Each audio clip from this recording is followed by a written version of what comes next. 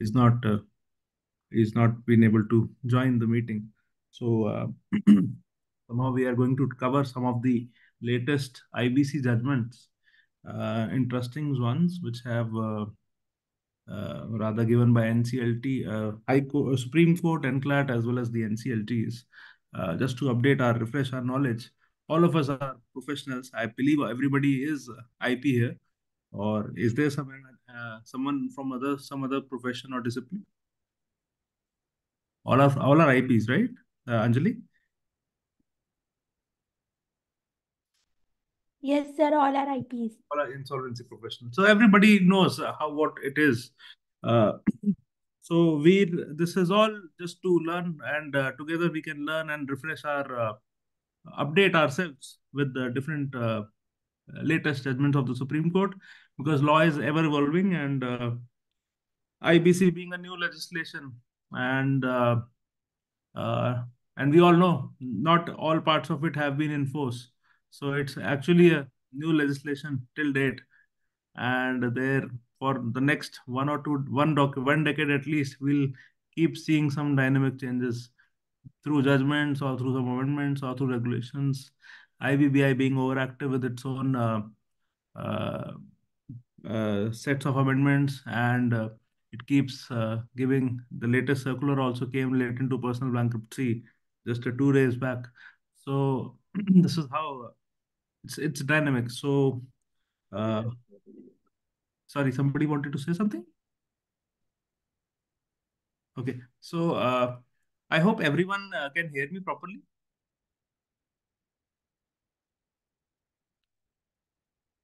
Am I audible?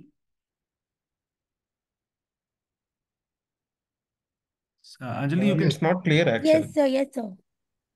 It's not clear. Yeah. Yes, sir, you are audible. It's clear. I'm clear. Okay, okay. Yeah. So, anyways, so we'll start with a small presentation, and we are going to discuss some 7 or 8 cases on the recent case laws. The topic being anatomy of IBC case laws. So, let me just present my screen.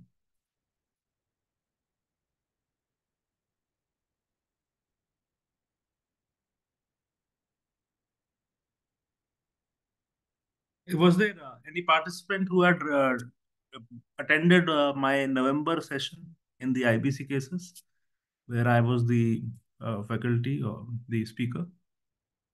Is there anyone who had attended in November? Okay, no one. So that's great. Okay.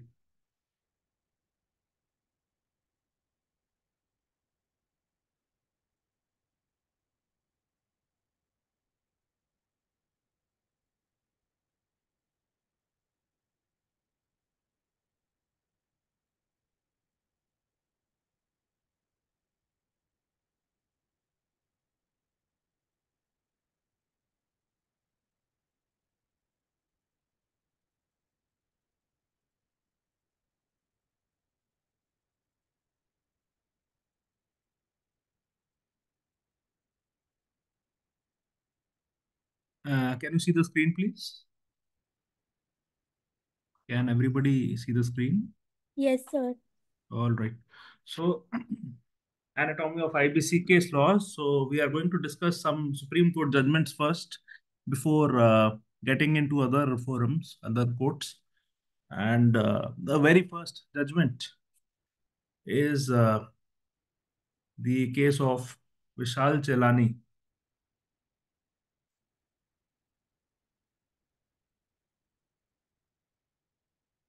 Yes.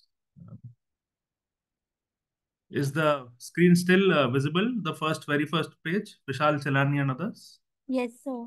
Yes, yes, it is. Okay. I think I'm having some trouble. Okay, so this is a case where past Supreme Court has passed the judgment on 6th October 2023, so a very recent one.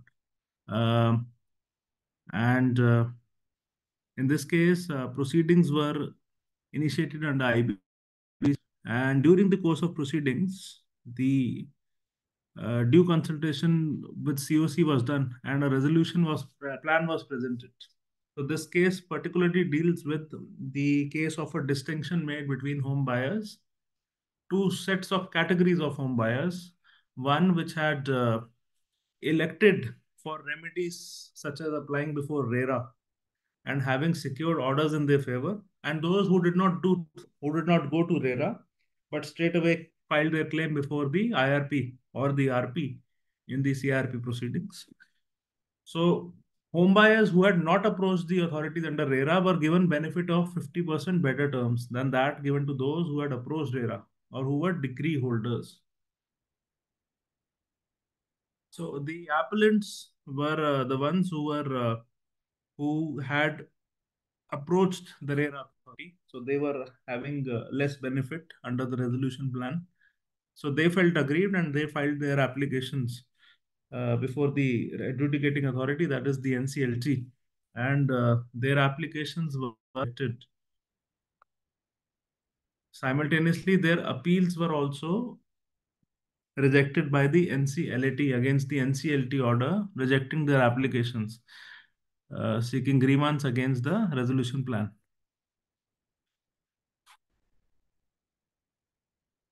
So consequently, they approached the Supreme Court. Can you see the next screen also? I'm asking again because I'm getting some messages from Zoom meetings about closing the program. Perhaps I'm. Yes. So can you Yes. see the next screen also? So court observations specifically in this matter.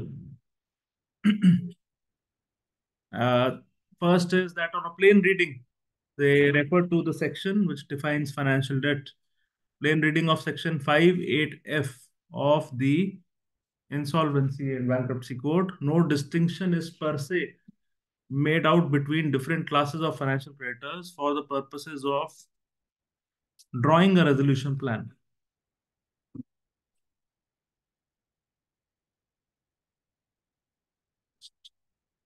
Just give me a minute. I think my system is hanging.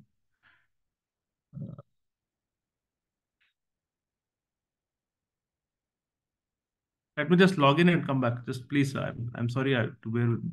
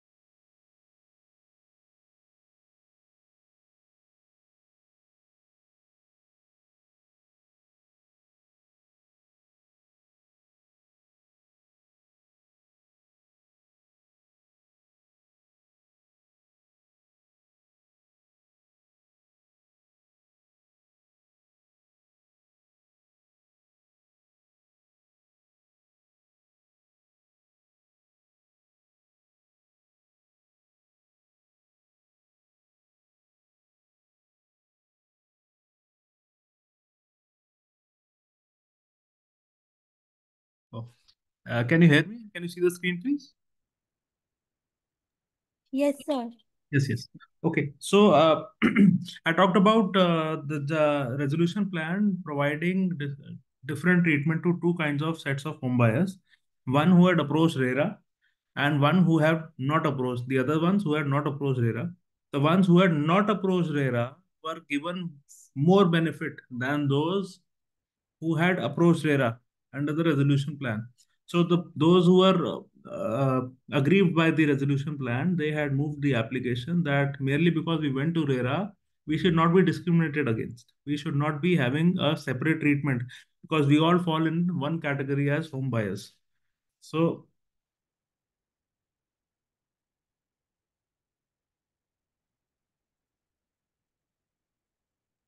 in that they went to NCLT, their applications got dismissed.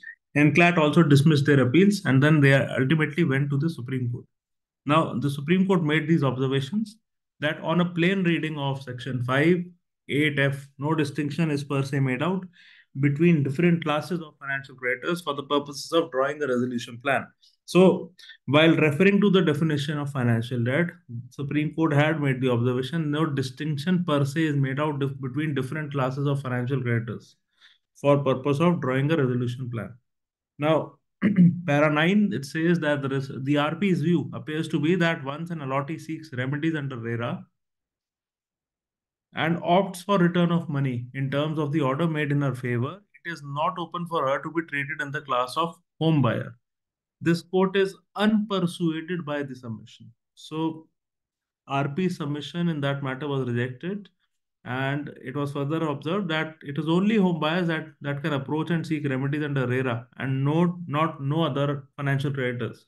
So in circumstances to treat a particular segment of that class differently for the purposes of another enactment on the ground that one or some of them had elected to take back the deposits together with such interest as ordered by the competent authority would be highly inequitable. So the Supreme Court found inequity in treatment, separate treatment to those home buyers who had earlier gone to RERA before also filing claims before the RP. So also found it to be inequitable. Then it referred to a judgment of Natwar Agarwal HUF by the Mumbai bench of NCLT. So the Supreme Court refers to NCLT Mumbai bench observations, which had held that the underlying claim of an aggrieved party is crystallized in the form of a court order or decree. That does not alter or disturb the status of the concerned party in the present case of allottees as financial creditors. So even if a person has obtained a decree, that doesn't alter the status if that person is a financial creditor or not. So further, Section 238 of IBC also is being referred, containing a non-obstante clause, which gives overriding effect to its provisions. So that's why IBC provisions override the RERA provisions. So even if somebody had approached RERA, that doesn't mean that IBC will grant different treatment to different categories of home buyers. Consequently, its provision acquire primacy. It's mean IBC. The provision require primacy and cannot be read as subordinate to RERA. In any case, the distinction made by RP is artificial. So, oh, first, they held this distinction to be inequitable. Second, they also hold it to be artificial. It also amounts to hyper classification and falls afoul of Article 14 of the Constitution of India. So, such an interpretation cannot therefore be countenanced. So, in a way, it also went into the realm of fundamental rights, the fundamental rights of home buyers, because they were being discriminated against under Article 14 also. The conclusion by the Supreme Court, the appellants who were the home buyers who had who also went to RERA, they were declared by the Supreme Court as financial creditors within the meaning of Section 5(8)(f) explanation and entitled to be treated as such along with other home buyers for the purpose of resolution plan. That resolution plan in the matter was awaiting the final decision before the adjudicating authority. So this is only a question of law which was referred to the Supreme Court. The resolution plan was still seeking appropriate approval from the NCLT. Any questions or doubts in this particular case? We can have an open discussion simultaneously. Uh, is there any doubt about why treatment of home buyers being discriminated against, why it was being held like that?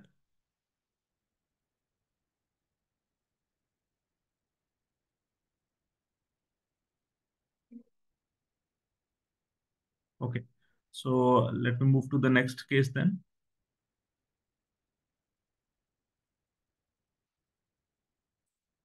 Now, the second case is Totem Pudi Salalit versus State Bank of India. This is also Supreme Court, and the judgment was passed on 18th October 2023.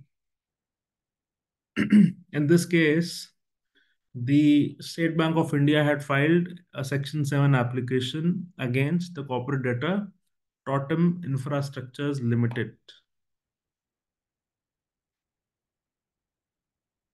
Now, prior to bringing the action under IBC, and these are quite interesting facts because the matter was before different DRTs. So prior to bringing the action under IBC, there were notice was issued under Section 13, subsection 2 of the SURFACI Act to the corporate debtor, and recovery proceedings were instituted against them before the DRT. So OA was also filed, and 13.2 under SURFACI. Both actions were simultaneously taken by SBI. Now, there were three applications which were filed by the exposed lending banks. Applications being OA, two before DRT Hyderabad. The third application was filed before DRT Bengaluru. Now, three recovery certificates were issued. So, decree was granted by the presiding officer of DRT. The recovery certificates, three different recovery certificates were issued by respective DRTs covering the claims of the lending banks. Two recovery certificates by the Hyderabad DRT. They were issued on 8th September 2015 and 17th October 2017 for a sum of rupees 14 crore 50 lakhs and rupees 1408 crores odd respectively. So the aspect of limitation will come here. So that's why dates are important. 2015, 8 September 2015, one recovery certificate was issued by one DRT. 17th October 2017, the second recovery certificate issued, both by DRT Hyderabad. And the third OA, which was filed by SBBJ, the State Bank of Bikaner in Jaipur. The recovery certificate was issued on 4th August 2017 by for a sum of around 5 crore something by DRT Bengaluru. The SBI application under Section 7 of IBC was filed on in September 2019, 6th September 2019, before the NCLT. And it was founded on all the three recovery certificates in which the first respondent had substantial stake. Now, in the order passed on 12th January 2021, the NCLT had admitted the Section 7 application. So, now what were the court observations? Because there was a challenge to the limitation, and these are direct observations of the Supreme Court. Specific observation that so far as the present proceeding is concerned, if we proceed on the basis that the date of initial default is the starting point of limitation, then lapse of 3 years from that day would have extinguished the bank's right to initiate action under IBC. Second, even if the said letter dated, so they talked about an acknowledgement also, even if the letter dated 29 January 2020 is treated to be acknowledgement of debt, the same was made after institution of proceeding under Section 7 of IBC. So even if an acknowledgement was there, that letter was given after the Section 7 filing of the Section 7 petition. So which means that acknowledgement would not have extended the period of limitation. So in the application, thus, there could be no reference to such acknowledgement. In absence of amendment of pleadings, the NCLAT could not have taken such purported acknowledgement of debt for purpose of extending the period of limitation. So one issue that Supreme Court observed was that since the acknowledgement letter was given after the institution of Section 7 petition, so therefore that acknowledgement cannot benefit the applicant especially when there was no amendment in pleadings, and therefore the limit it will not extend the period of limitation. However, further observations came that one factor which has come to our notice, para 12, in course of hearing is that one of the recovery certificate was issued on 8th September 2015. We have already held that the letter dated 29 January 2020 cannot by itself revive the debt, though it could create an independent cause of action. A question that arises now is as to whether debts in connection with the recovery certificate issued in year 2015 could form subject matter of an application under Section 7 of IBC filed on 6 September 2019. So why? Because the RC was issued in September 2015 and the Section 7 petition came 4 years later or almost 4 years later in September 2019.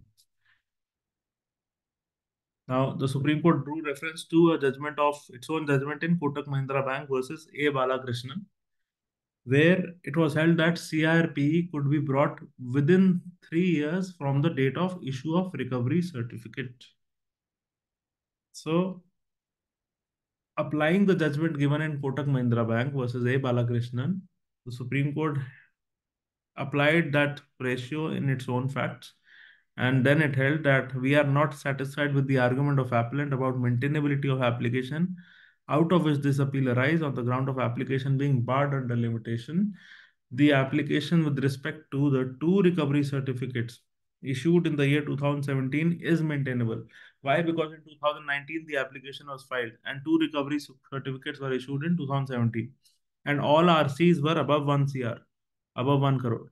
So in the event the appellate tribunal is of opinion that the CIRP could not lie so far as recovery certificate of 2015 is concerned, as the decree would be still alive, the claim based on the said recovery certificate could be segregated from the composite claim, and the COC shall in that event treat the sum reflected in the said recovery certificate as part of the claims made in pursuance of the public announcement. This direction was issued in exercise of jurisdiction under Article 142 of the Constitution of India, which is to do equity and justice. So, while upholding the limitation, on principle it was upheld that since recovery certificate which was issued in 2015, Section 7 could not have been filed in respect of that one, but since there were two other recovery certificates in the matter of 2017, so the Section 7 IBC application was held to be maintainable. Also, a very different or unique uh, stand taken by Supreme Court that in exercise of their jurisdiction under Article 142, they have included the RC amount of 2015 also in the claims for the purpose of adjudication of composite claim. Yeah, any doubts in this one? This was a very different case related to limitation aspect because we all know law is quite settled now that from the date of commission of default, 3 years is the limitation period. And initially it used to be the NPA, but now it is the date of default. Any comments, observations, or any suggestions or any doubts in relation to this judgment?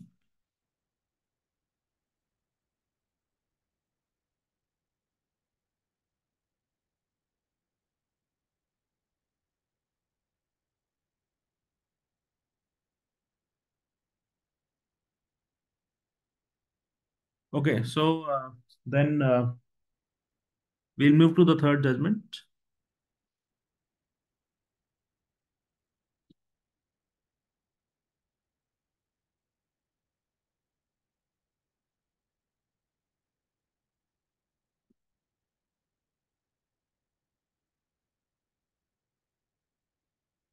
This is judgment given by NCLT Kolkata bench. So this is NCLT matter. Manavta Trade Link Private Limited versus Manikaran Wincom Private Limited. Judgment passed in October 2020 or October 2023.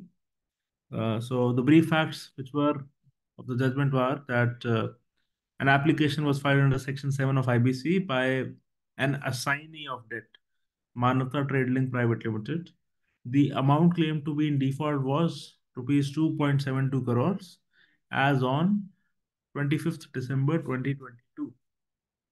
The loan was sanctioned as an unsecured loan of rupees 1 crore 40 lakhs by a signer, that is SSA Hire Purchase Private Limited, via a loan agreement duly accepted and agreed to by the corporate debtor. The assigner had disbursed 1 crore 40 lakhs on 1st April 2016, and the disbursement was confirmed by the corporate debtor.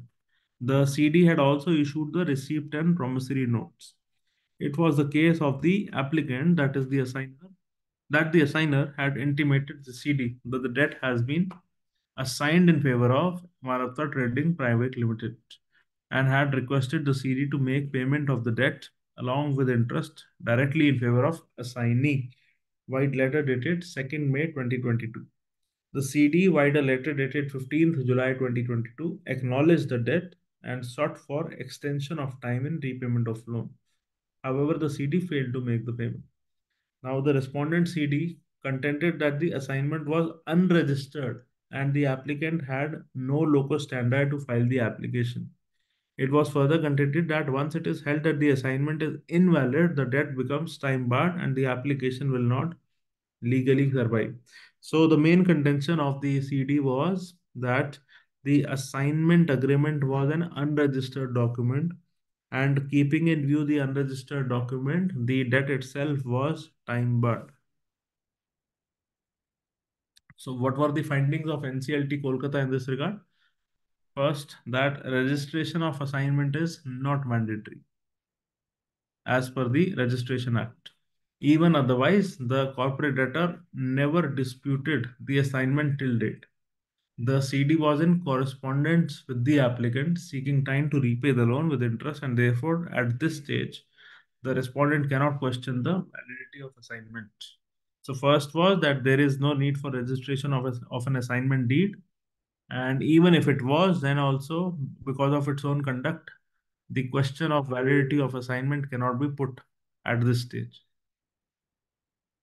The second observation, the NCLT rely upon the decision in CFM Asset Reconstruction Private Limited versus Nikhil Footwears, an order of February 2023 of the NCLT, where it was observed that first, in the observation, a reference was made to the definition of financial creditor, and para 9, if you see, we are of the considered view that the assignment of debt essentially being a transaction between the creditor and the assignee, and assignment being recognized by the IBC as a valid mode of transfer of rights across the ambit of Section 5, Clause 7 of the Code. Therefore, the entity who received the said assignment of debt falls within the fold of financial creditor.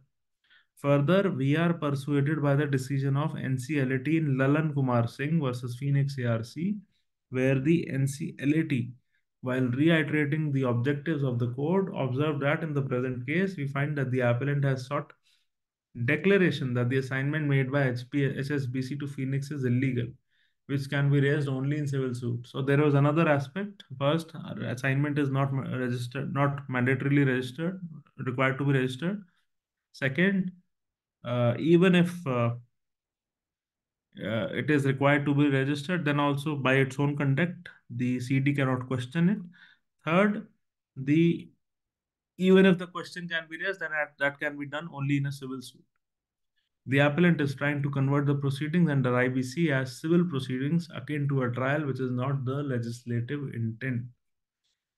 Therefore, considering the exemption provided under Section 5, subsection 1A of SURFACI Act, we are not inclined to accept the contention that the said assignment agreement being unregistered is not legally enforceable. So,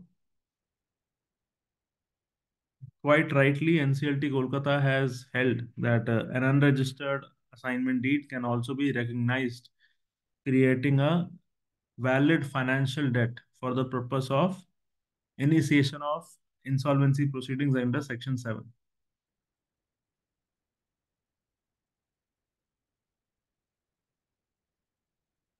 Further, in para 12, in a summary proceeding like the IBC proceedings, it is out of the ambit of this adjudicating authority to go into the details as regard the requirement or exemption of registration of assignment agreement.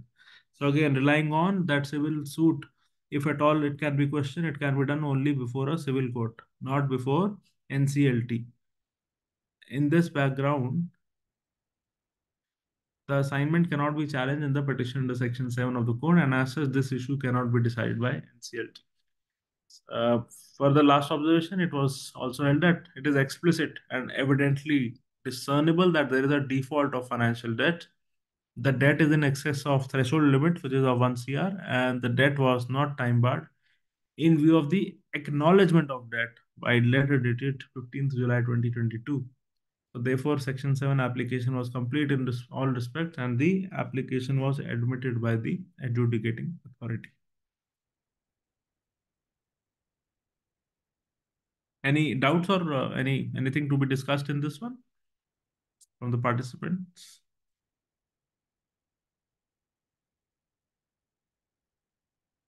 Any doubt or any query? Anything to be discussed?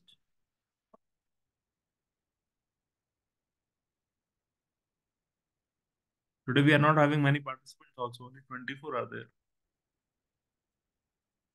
Yes.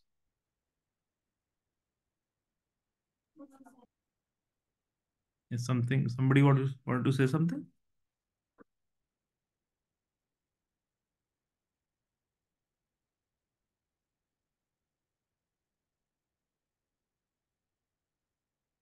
All right. So we'll move to the next case, which is of NCLT Hyderabad. This is SMC Infrastructures Private Limited versus State Bank of India. And facts of the case, they are that an application was filed by SMC Infrastructures Private Limited, which is the successful RA in this case, under Section 60, Clause 5 of the Code, read with Rule 11 of NCLT rules, seeking direction to the State Bank of India, which is the respondent in the application, to release the proceeds of 62,58,297, which was received by SBI in pursuant to surrender of an insurance policy held in cash credit account number so and so of the respondent to applicant number 1 TRA held with the respondent. So some assured sum was received by State Bank of India in respect of an insurance policy because of the surrender of insurance policy. And so the successful RA had moved an application because SBI was not releasing the insured amount. Insured was the corporate debtor. So SBI was not releasing the insured amount in favor of the successful RA. Now, the corporate debtor had procured the insurance policy. The background is given with SBI Life Flexi Smart Plus, bearing some policy number dated 14th October 2015 for its employee, namely Mr. Radhashekhar, under employer and employee scheme from SBI Life Insurance Company Limited, with a term of 5 years with effect from 8th October 2015. And Mr. K.V. Radhashekhar, MD of the CD, was nominated as a life assured under the said policy. So the NCLT approved the resolution plan by its order dated March 30th, March 2021 in IA number so and so, in accordance with the terms of the resolution plan, approved resolution plan. The management of CD had changed and the applicant was in control of the affairs of the corporate debtor. Applicant was SMC Infrastructures Private Limited. The applicant had requested the respondent for release of the amounts received in lieu of the policy commencing from 5th January 2022 via various email, but the respondent, which is the SBI, neither transferred the same nor responded to the emails. So it was contended by the applicant, which is SMC Infrastructure, the successful RA, that the SBI had no right to withhold the payment received by it on account of the aforesaid insurance policy. So major contentions of SBI in the matter were that first, the details regarding insurance amount were not mentioned in the IM. This is the SBI contentions. First, the details of insurance amount were not mentioned in the information memorandum.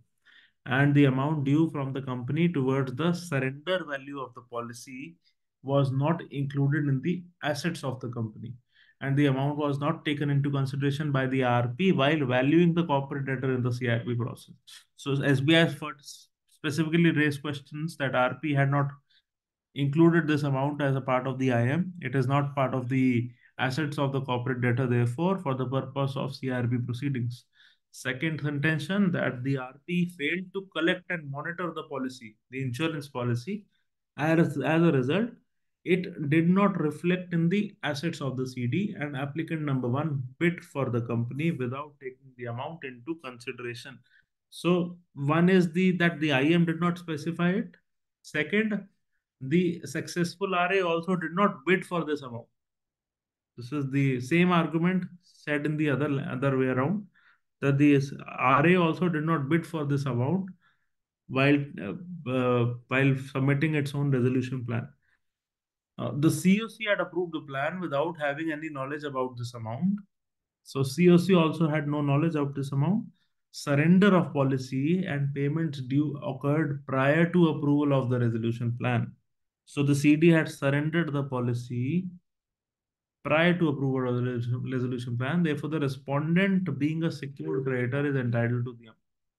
So SBI was withholding this amount in exercise of its rights as a secured creditor.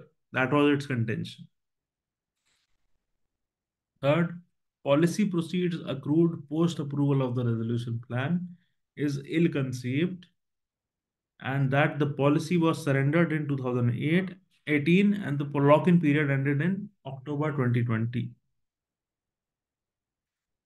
So the proceeds were accrued actually post approval of the resolution plan. So that is why it is out of the purview of IBC. That is what the SBI contended. And as a secured creditor, it can always withhold some more amounts.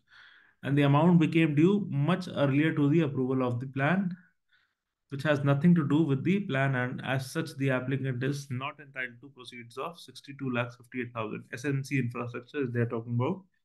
So the respondent SBI also placed reliance on provisions under section 68. So conceptually also under the provisions of Contract Act, the substantive provisions 68, 69, 70, 71 and 72, which deal with unjust enrichment, which can be defined as a benefit received at the expense of another. So, which is neither legal nor can be comprehended as a gift, which against which the beneficiary has to pay reimbursement or restitution. So, by stating these provisions, also SBI relied upon and made an argument that there will be unjust enrichment of the successful RA if the insured amount released to the SBI, released in the bank account maintained by SBI, I would say that, is released to the successful RA. Then fifth point, in the instant matter, classifying the policy as a receivable debt rightfully and legally belongs to the secured creditors of the CD and not the applicant. So being a secured creditor, SBI asserted its rights and said that successful RA is not entitled to this amount for all these five reasons, majorly because the amount was not specified in the IM, resolution plan never considered this amount, and it will lead to unjust enrichment also. So in the rejoinder SMC infrastructure, which is the successful RA, it had averred that CD was taken over by successful RA as a going concern, which included both present assets as well as those that accrue to the corporate debtor at any point of time subsequently. There cannot thus be exclusions in relation to any assets on any ground whatsoever, unless specifically dealt in the approved resolution plan. So perhaps we can safely presume that resolution plan never dealt with this part, but since the RA had taken over the corporate debtor as a going concern, so everything coming to corporate debtor even after approval of resolution plan should rightly go to the successful RA. So what does the NCLT hold in this one? It itself posed this question, the NCLT, that whether the respondent's act of withholding the amounts under the policy received after the date of approval of resolution plan is correct and as per law. And so the question was about whether the withholding of the amount by the SBI was itself legal or not. And the findings thereafter were that first, according to the resolution plan, there cannot be any exclusions in relation to any assets of CD. With regard to the insurance policy, namely SBI Life Flexi Smart Plus, uh, for the MD of the corporate debtor under employer and employee scheme, the benefits of the policy will come back to the corporate debtor only. Second, as per Chapter 7 of the resolution plan, it is stated that any securities held with such creditors in the form of security deposits, margin monies, term deposit receipts, or retention money shall not be adjusted against any outstandings of the corporate debtor and shall be directed to be returned, refunded to the CD, and the same shall be released upon fulfillment by the RA of all its obligations under the resolution plan. Though this insurance policy per se is not covered under this clause, as neither financial creditors nor RP were having knowledge of it, but the intent of this clause is very clear that any money with the third parties like creditors in the form of security deposits, margin monies, term deposit receipts, or detention money will be released to the CD. Further, this amount can be considered as retention money also, as this was retained by insurance company on account of lock-in period clause in the insurance policy. So, first observation was that the amount benefit of the policy will have to come back to the CD. Second, if any amount was withheld or it was if it was uh, deposited with any of the financial creditors, then also that amount had to be released in terms of the provisions made under the resolution plan itself. Third point, third observation, it is very clear that the amount payable by the insurance company belongs to the CD, and the CD, which is now the new management, is entitled for the same. Further, in terms of the approved resolution plan, there is no such clause which provides for payments of receivables to the CD creditors. So, the resolution plan never approved any clause which stated that the payment of receivables will be to the creditors. And second, the CD itself is being the beneficiary, all the benefits under the policy then will have to go to the successful RA. Now, on the basis of the facts and legal position as stated above, the respondent SBI was held not entitled to the amount. So its withholding was held to be illegal or not correct as per law. So, any questions, any doubts in this one? It's a quite interesting case because insurance matters also came under the CIP proceedings post acceptance of the resolution plan. And NCLT has, Hyderabad has very keenly observed that any benefits under the policy then will have to go back to the corporate debtor, which means to the successful RA in the facts and circumstances of the case. Secured creditor by themselves cannot uh, withhold any amount which they receive in the bank account of the corporate debtor merely because they happen to be secured creditor and should adjust the remaining amount after whatever haircut they took in the through the receivables for the receivables post the acceptance of resolution plan. I hope this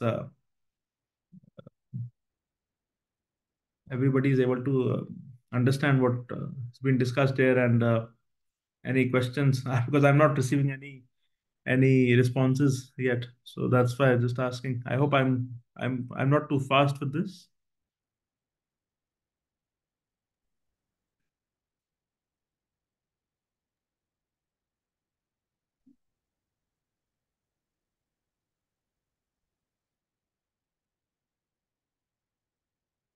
So shall we proceed further or should we take a break? Anjali is there?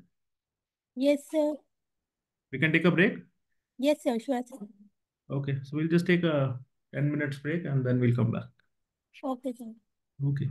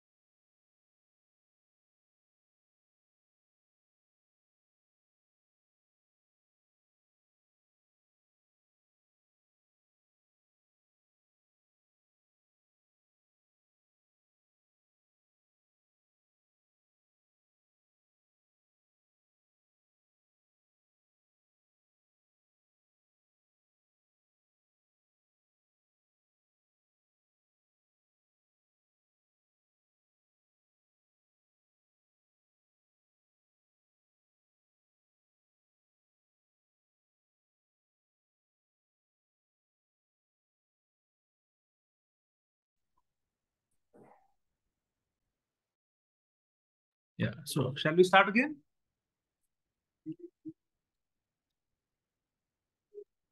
Yes, sir. Okay. Any doubts about any of these first three, four cases that we've discussed? Anything to share? Anyone, any of our fellow IPs, any personal experience to share it with any of the issues that have arose?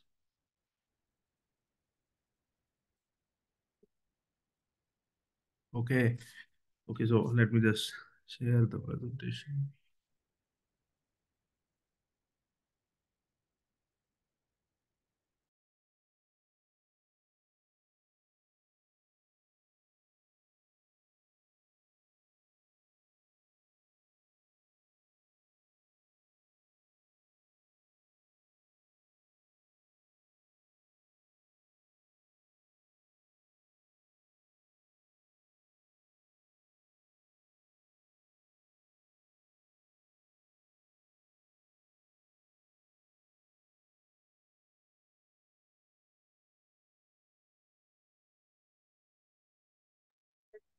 Yeah. So we stopped at the SMC infrastructures is the last case that we did, in which the insurance policy matter was there. Then the NCLT ultimately ruled that SBI is wrongfully withholding the insurance policy amount, which had to be rightfully given to the successful resolution applicant. Now, the next case is Radha Syria Properties Private Limited versus Jay Narayan Gupta, liquidator. So it's a liquidation matter, and in this case, a Section 65 application was filed by Radha Syria Properties Private Limited, which is the applicant, against Jay Narayan Gupta, liquidator of the CD, seeking directions. Seeking directions to liquidator to refund an amount of rupees 23 lakhs 88,280 to the applicant. So the facts were that there was no resolution plan which was received by the RP, and pursuant thereto, the NCLT had passed an order of liquidation via an order dated 24th January 2022, and the respondent was appointed as liquidator. The applicant was the propounder of a composite scheme of compromise and arrangement between Radha Syria Properties Limited and creditors of Barkal Enterprises Limited. So the applicant was a propounder or proponent of a composite scheme of compromise and arrangement. The applicant came to know that the liquidation process was started against the CD, and on 16th February 2022, the applicant wrote a letter to the liquidator expressing its interest in submitting a scheme of compromise and arrangement, and requested to provide information, documents, inspection of assets, etc., in respect of the corporate debtor. So the applicant proposed to actually propose a scheme of compromise and arrangement in respect of, in relation to all the creditors of the corporate debtor. Uh, on 15th March 2022, the applicant submitted its scheme to the liquidator. So the scheme was also submitted to the liquidator. And upon request from the liquidator, on 20th April 2022, the applicant deposited rupees 7,88,000 in the account of the corporate debtor. Now, between April to May 2022, several communications were exchanged between the applicant and the respondent on multifarious drafts of scheme, and subsequently, on 12th May 2022, the liquidator accepted the proposed scheme of compromise and arrangement. So after acceptance of the proposed scheme of compromise and arrangement, and an application was filed being IA number 495 of 2022, seeking direction before the NCLT to direct the liquidator to conduct the meeting of creditors under the Regulation 2B of IBBI Liquidation Process Regulations, read with Section 230 of the Companies Act. Now, in December 2022, the liquidator, on repeated occasions, insisted on depositing half of the scheme amount in the CD's bank account. So the liquidator had insisted on the applicant to deposit the half of the scheme amount in the CD's bank account. The NCLT, with order dated 6th January 2023, allowed the application and directed the liquidator to hold a meeting of creditors under Section 230 of the Companies Act. So the NCLT granted approval of the scheme with a direction to the liquidator to hold a meeting of creditors. So a provisional, it will say a provisional, it passed the first test of NCLT, but now the creditors had to approve the scheme. Now, in February 2023, the applicant time and again made certain payments to the liquidator, total amounting to 23 lakhs 88,280. On 1st March 2023, the liquidator informed the applicant that a meeting of creditors was held on 17th February 2023, wherein the scheme had been rejected by the creditors. So NCLT had allowed to the liquidator to hold a meeting of creditors, but the creditors rejected the proposed scheme. Now, on 21st March, 21st March, the scheme was rejected by creditors. On 21st March, the applicant wrote a letter to the liquidator requesting him to forthwith refund the aggregate total amount of 23 lakhs 88,000, which was deposited by him before the liquidator, before in the CD's bank account. Now, the liquidator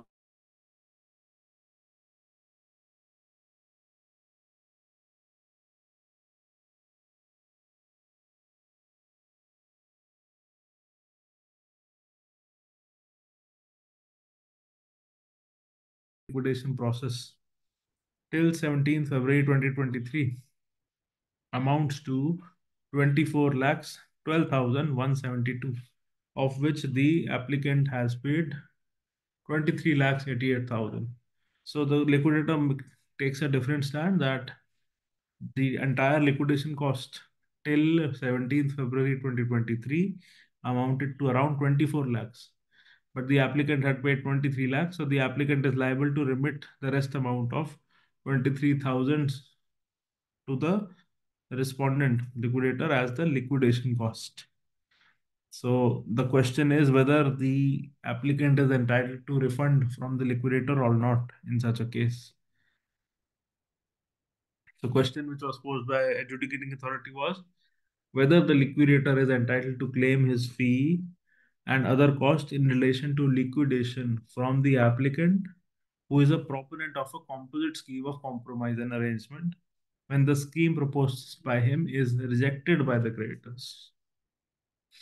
So relevant provision related to this aspect is first the liquidation process regulations, liquidation regulation, regulation 2B, sub regulation 3, which states that any cost incurred by the liquidator in relation to compromise or arrangement shall be borne by the CD where such compromise or arrangement is sanctioned by the tribunal under subsection 6 of section 230, provided that such costs shall be borne by the parties who proposed compromise or arrangement where such compromise or arrangement is not sanctioned by the tribunal under subsection 6 of section 230. Further, this is what the regulation 2B states. So in case it is sanctioned by the NCLT, then CD will bear the cost. If it is not sanctioned, the party who is proposing the compromise or arrangement will have to bear the cost. Now, subsection 6 of section 230 of Companies Act, what does that provide? That where at a meeting held in pursuance of subsection 1, a majority of persons representing 3/4 in value of the creditors or class of creditors or members of class of creditors voting in person or by proxy agree to compromise or arrangement, and if such compromise arrangement is sanctioned by the NCLT by an order, the same shall be binding on the company, all the creditors or class of creditors, or members or class of members, or in case of a company being wound up on the liquidator and the contributories of the company.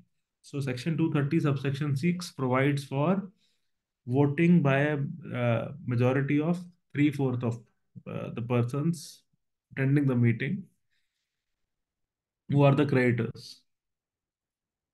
Now, in relation to these provisions, the finding of NCLT came that a combined reading of section regulation 2B, sub-regulation 3 of the liquidation regulations and section 230, subsection 6 of the Companies Act envisages that if any cost is incurred by the liquidator in relation to compromise or arrangement sanctioned by the tribunal, it shall be borne by the corporate debtor. So, any cost incurred by liquidator has to be borne by the corporate debtor. Further, provider to Rule 2B, subsection Rule 3 of the liquidation regulations, it provides for bearing of cost by parties who proposed compromise or arrangement only when such a scheme is not sanctioned by tribunal. So the party has to bear the cost only when the scheme is not sanctioned by the tribunal under subsection 6 of section 230 of Companies Act. The scheme proposed by the applicant was rejected unanimously at its first motion of compromise or arrangement, and this NCLT does not have any scope to sanction the scheme. So once the scheme was rejected by the creditors themselves, then there was no scope for the NCLT to sanction that scheme. Therefore, there was no case made out by the liquidator for invoking proviso to Rule 2B3 of liquidation process regulations. Thus, we are in view that all the costs incurred by liquidator in relation to compromise arrangement, including liquidator fee, were wrongly claimed from the applicant. So the applicant was entitled to refund from the liquidator. Ultimately, all the cost has to be borne by the CD. Uh, any doubts or anything to discuss in this one? In this case? Okay. Next case. This is an unclad case held by NCLAT. Ryan Hotels and Resorts versus Unrivaled Projects Private Limited. Just give me a second.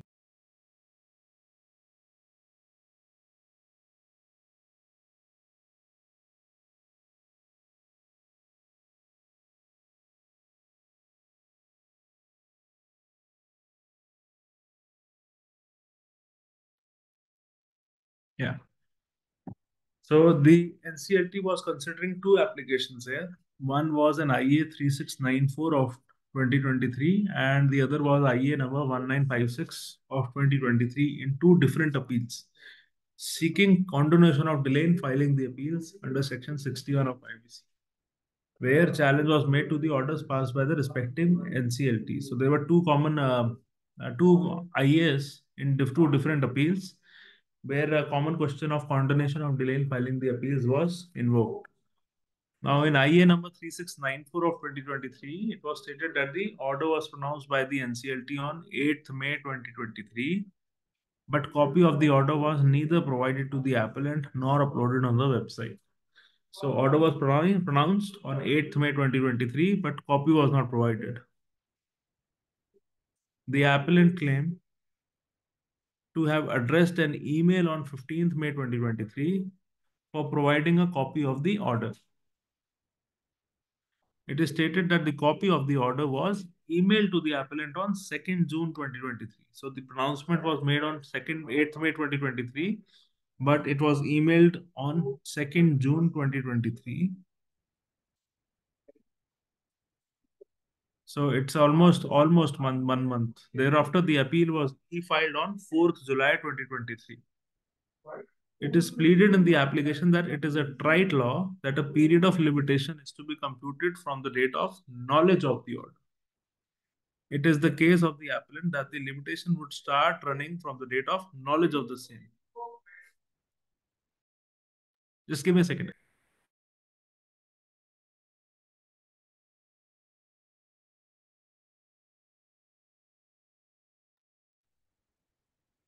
Yes.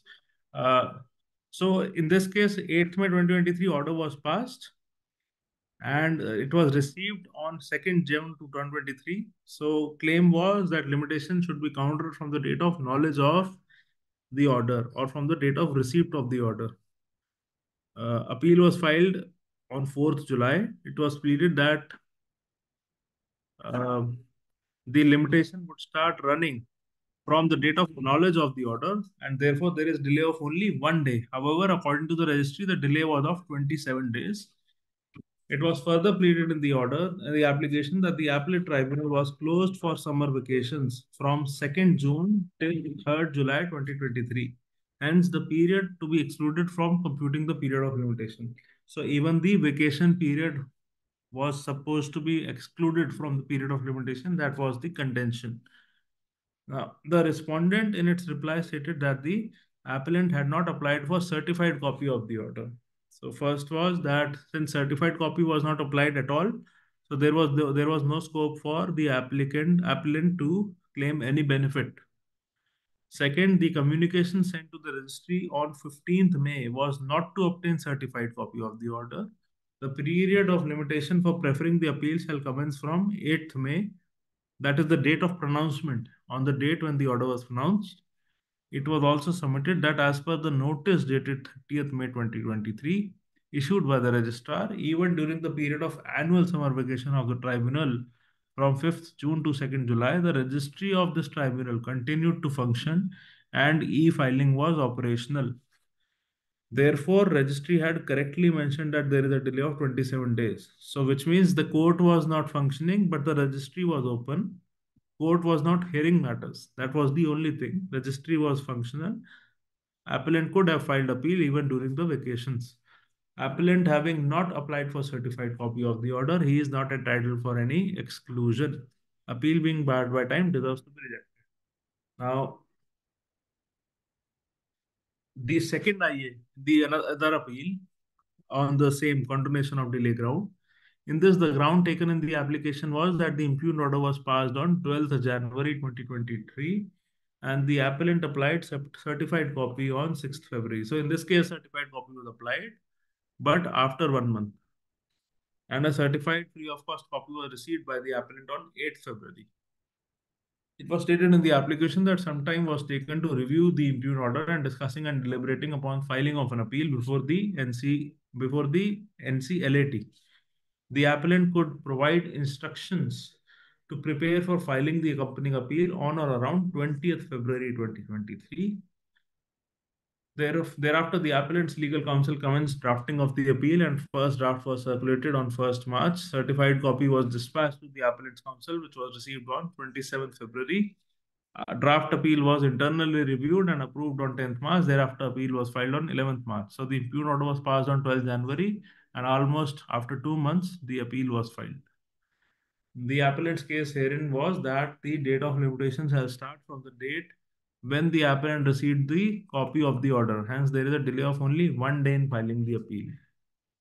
Because in this case, the certified copy was applied and on 6th February and the certified copy was received on 8th February. So in both cases, commonly the court raised the question that whether a limitation for filing an appeal under section 61 of IBC, it shall commence from the date of the order or from the date when contents of the order are known to the agreed party. That is the date when copy of the order is received by an agreed party. Now, findings are that the present is a case where order is pronounced by the NCLT in accordance with the statutory rules, namely NCLT rules. In the facts of both the appeals, the orders were pronounced by the NCLT in presence of counsel for the appellant. The first observation, order was pronounced in presence of counsel. Thus, the knowledge of the order has to be constructively communicated on the appellant, and it is not open for the appellant to state that they were not aware of the contents of the order. So once order is pronounced, the decision is known. So the NCLAT holds that you cannot say that you are not aware of the order on the date of pronouncement. Limitation for filing of the appeal does not commence on the date when appellant became aware of the contents, but it shall commence when order was pronounced.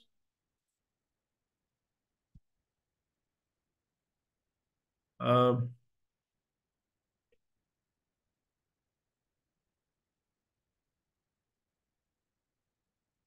The orders passed by the NCLT were pronounced in the open court in the presence of the counsel for the appellant. In any view of the matter, they cannot contend that they do not have even constructive knowledge of the order on the said date. Knowledge of the order has to be actual or constructive knowledge, and when the orders are pronounced, it can very well be said that the constructive knowledge has to be imputed to the contents of the order to an aggrieved party. In event the submission of the appellant is accepted, that unless the contents of the order are known to an agreed party, he cannot exercise the right of appeal, and period of limitation for filing an appeal shall not commence till he is aware of the contents of the order. So, uh, So that means that even from the date of pronouncement, even when the order is not received, the period of limitation will begin to run. It further observed that IBC is a statute which provides for timely resolution and liquidation of the CD. Timeline for various acts are prescribed. The Supreme Court in V. Nagarajan has held that Section 61 has to be interpreted keeping in view the purpose and object of the code, and Section 61 has to be put to interpretation in appeal when aggrieved party or appellant is aware of the contents of the order. So this submission that only about the awareness of contents of order, the limitation will start cannot be accepted. Further, Section 12 of the Limitation Act provides for exclusion of time taken in obtaining certified copy of an order. After an order is pronounced, which pronouncement is well known to the appellant in the present case, it was open for them to apply for certified copy of order, even if they are not aware of the contents of the order, as per their submissions on that date. Certified copy of the order could have been very well obtained by them, and time taken in preparing certified copy of the order is required to be excluded. It is the Scheme of Limitation Act which has been held to be applicable in IBC proceedings. Law clearly provides opportunity to an agreed party to obtain certified copy and file an appeal after exclusion of period obtaining in certified copy of the order. Legislative scheme takes care of all situations where order was pronounced by a court. It is expected for the parties, that is important. It is expected for the parties to diligently apply for certified copy of order in the event there may be any chance to file an appeal. Limitation for filing an appeal under 61 shall commence from the date when the order is pronounced and not from the date when agreed party or appellant claims to have knowledge of contents of the order. So this means that even when the certified copy is applied after 1 month, the benefit will be given only for the period from the date of application of certified copy and the date of receipt. So the rest of the period, the benefit will not be given. For reasons stated above, the appellate authority rejected the application seeking condemnation. So looking at these, before if any of us wants to file an appeal before NCLAT against the order of the adjudicating authority, then at least we are not aware of the contents of the order. One has to apply for certified copy so that one has a proof to seek exclusion of time period for the purpose of limitation. Any questions, any doubts in this one?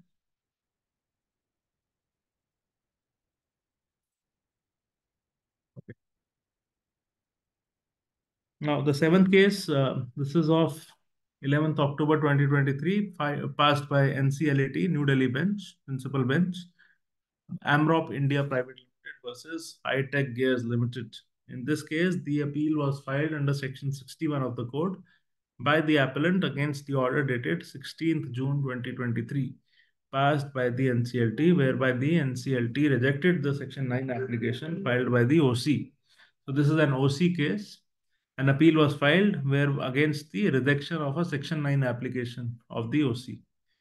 The corporate data here was Messrs. High Tech Gears Limited, and Section 9 applicant was Amrop India Private Limited. Now, the CD, brief facts are that the CD had entered into two separate contracts dated 12th February 2018 and 8th March 2018 with Amrop India Consultants Limited for filling up two vacancies in the company. AICPL raised 4 invoices for the services rendered. AICPL subsequently sold their business to Amrop, which is the present appellant, by entering into a slump sale agreement with them. So AICPL sold its business to Amrop, claiming that all properties, assets, liabilities, rights, benefits, and interest of AICPL should transfer to them. The appellant sent a letter on 28 June 2018 demanding payment of 29,65,000 from the CD.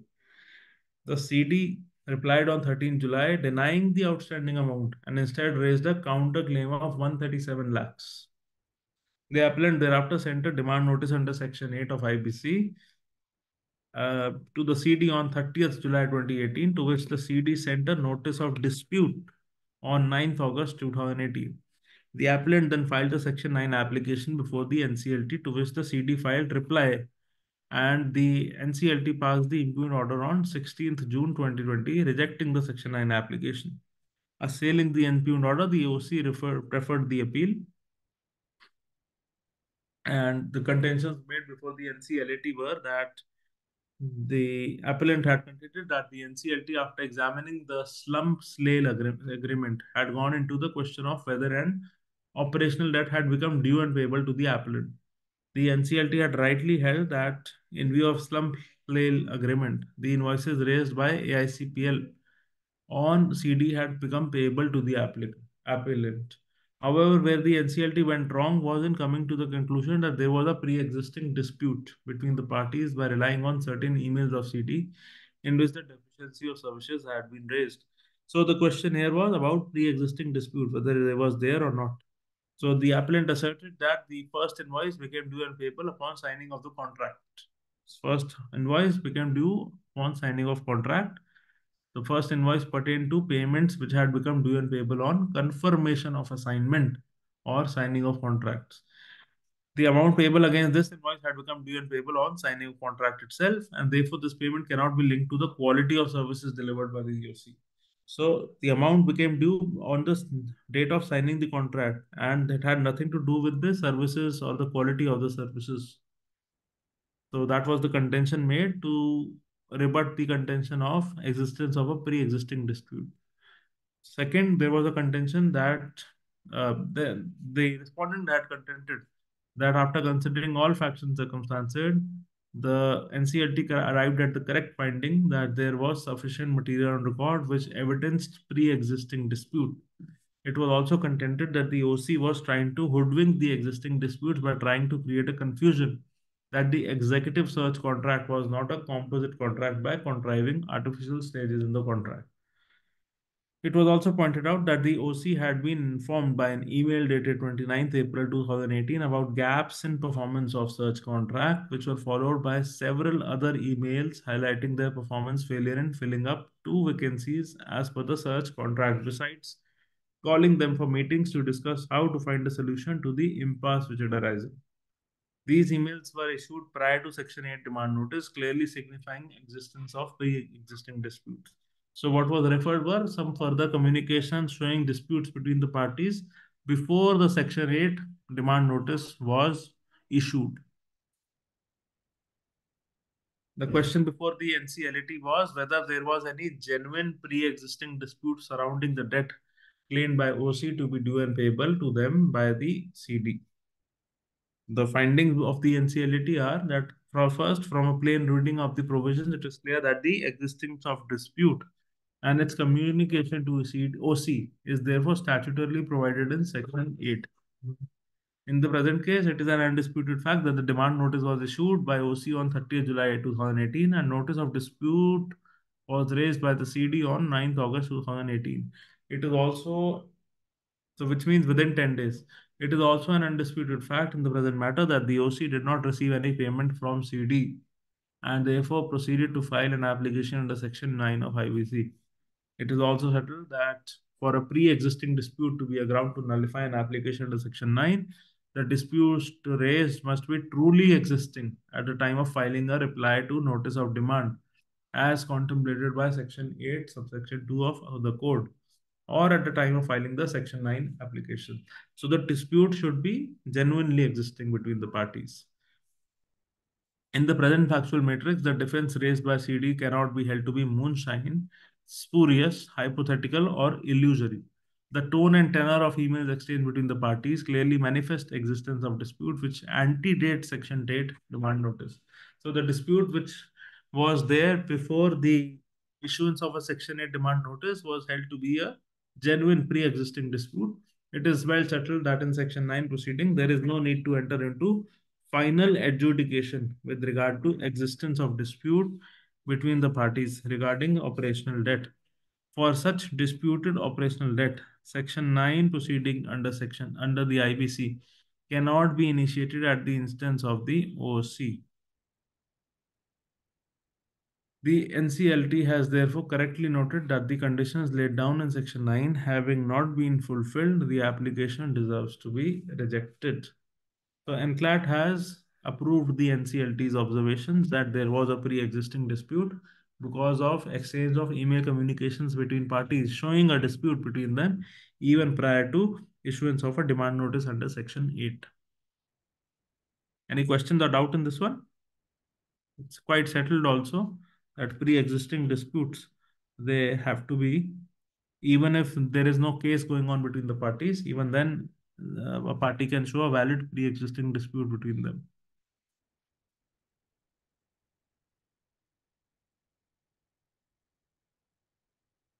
Okay, so now the last case is of Kotak Mahindra Bank. Again, an NCLAT decision, Kotak Mahindra versus Resolution Professional of Universal Buildwell Private Limited. In this case, the appeal was filed against the order dated 5th October 2021, by which order the NCLT New Delhi bench rejected an application being IA number 4472 of 2021. The CRP was initiated against the CD on an application of FC by order dated 3rd July 2018. The appellant had filed an application inter alia praying that the CLT may recall, modify, amend the order dated 3rd July 2018, whereby CIRP was initiated for the CD as a whole, and instead order and direct that the admission and CIRP is only in respect of the universal or a project of the CD. So it was an application seeking recall, modification, or amendment of an order whereby the CIRP was initiated as a whole. And instead, what the applicant sought was a direction that the admission and CIRP is only in respect of universal or a project of the corporate debtor.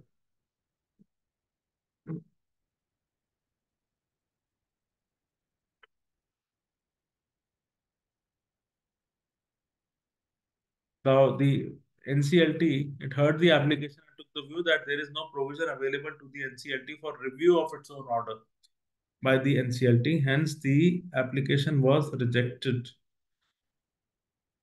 The appellant contended that since the FC, which were the home buyers, were confined to one project, hence the NCLT ought to have confined the CIRP with regard to one project only, and the NCLT has not correctly appreciated the prayers made by the appellant and rejected the same.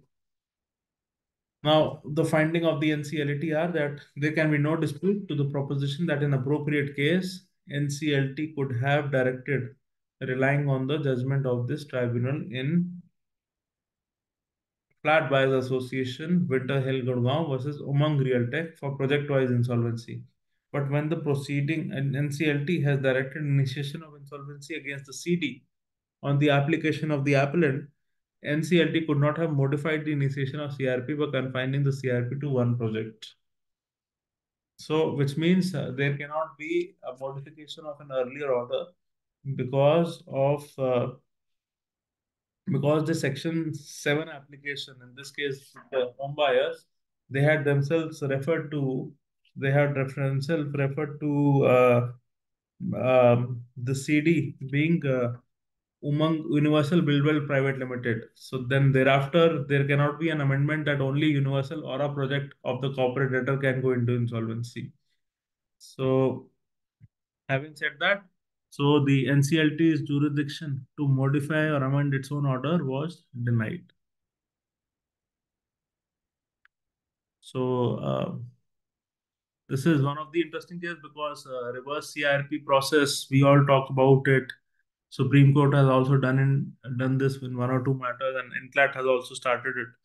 So, but in this case, this was denied, especially because the NCLT could not modify or amend its own orders. Any questions or doubts in respect of any of the 8 cases that we've discussed? Or any doubts in relation to any aspect of CIRP that we can share with each other?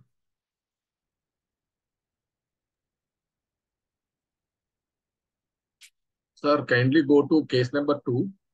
Number 2? Yeah. Yes.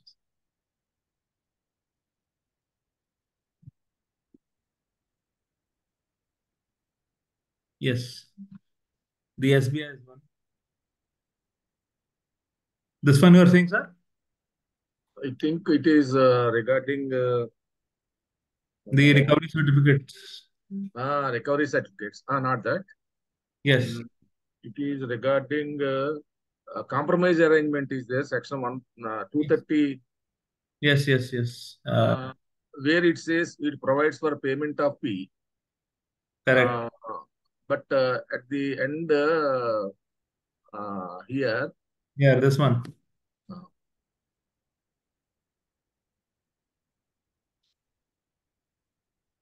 so section 230, I think of Indian Companies Act clearly provides for payment of fee if the same is compromise settlement is scheme is rejected by the creditors. Correct. Okay. But at the end, the conclusion, I could not pursue that, sir. At the end, the court gave a conclusion stating that it is not recoverable. It is liquidator is not in order in recovering the amount from the From the provider of the proposer. compromise scheme.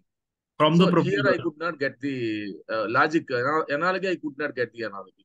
See, the liquidator is seeking the entire liquidation costs Okay. from the compromiser, Okay. from the proposer. Okay. Liquidator here was relying on statutory provisions and claimed Okay. that he has rightly taken money from the applicant. In the liquidator furnished details of liquidation cost during the period of compromise arrangement and claimed that the overall cost incurred during liquidation process till 17th Feb amounted to 24 lakhs. Okay. So, uh, here, these are the only two provisions that are in relation to this. First is Okay. in case the sanction is given by the NCLT, then the compromise or arrangement has to be borne by the corporate debtor. But in case such cost is borne by the parties, I'm sorry, where it is not sanctioned, then it has to be borne by the parties.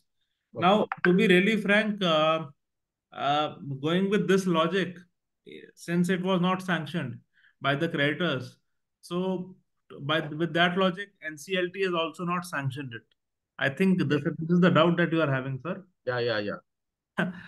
I'm absolutely with you.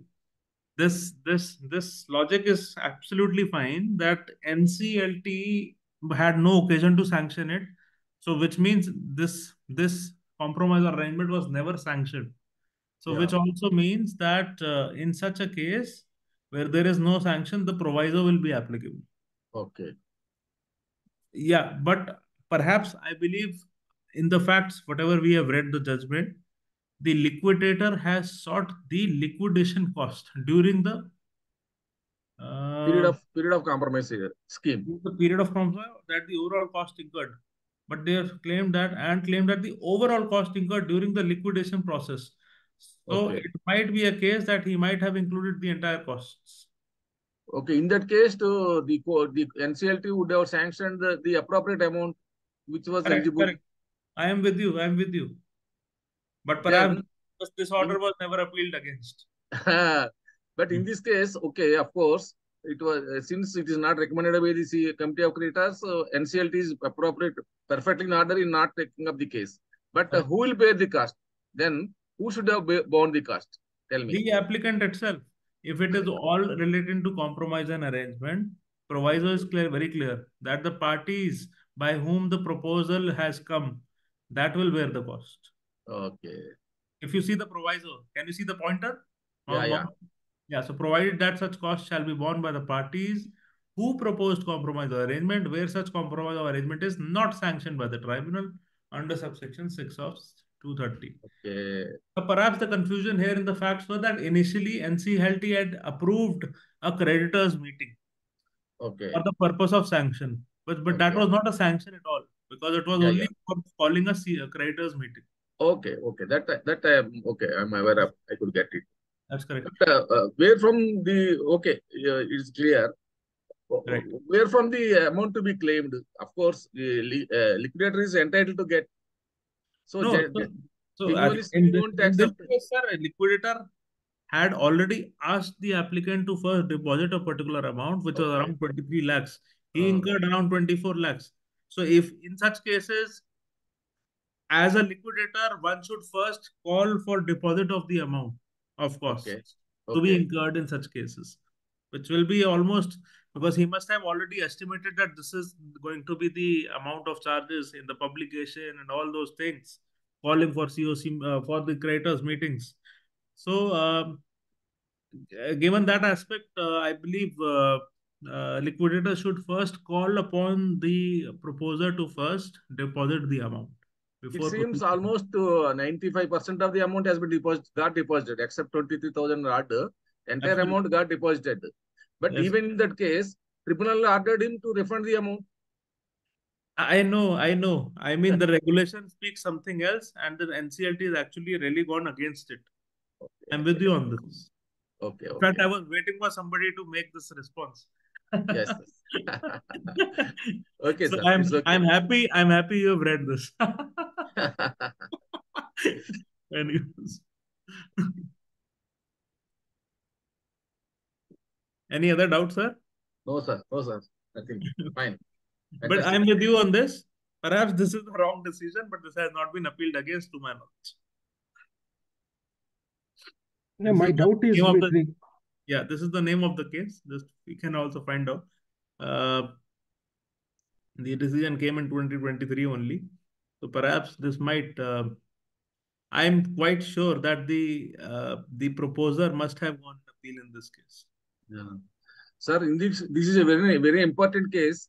Is it possible to share us your PPT. this Yes, yes. presentation, sir?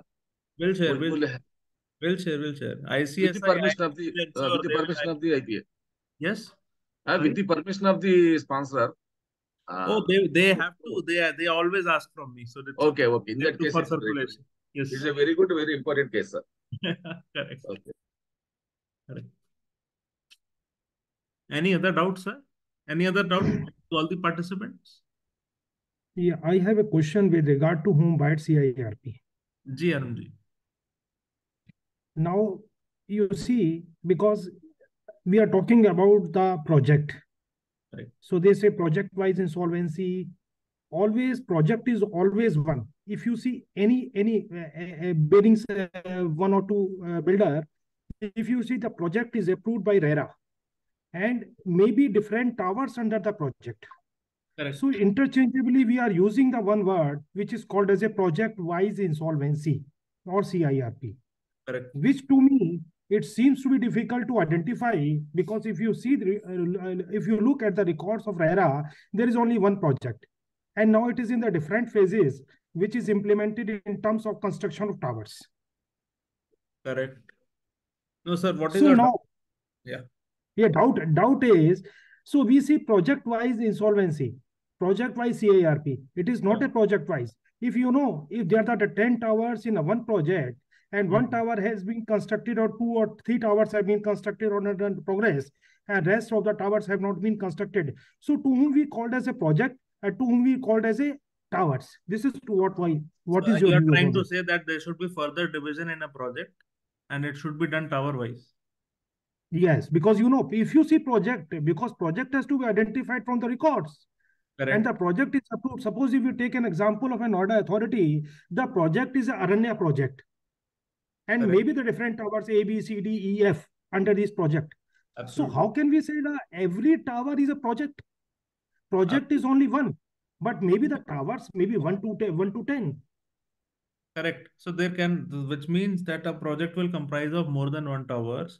So we will not say that one tower will, that's correct.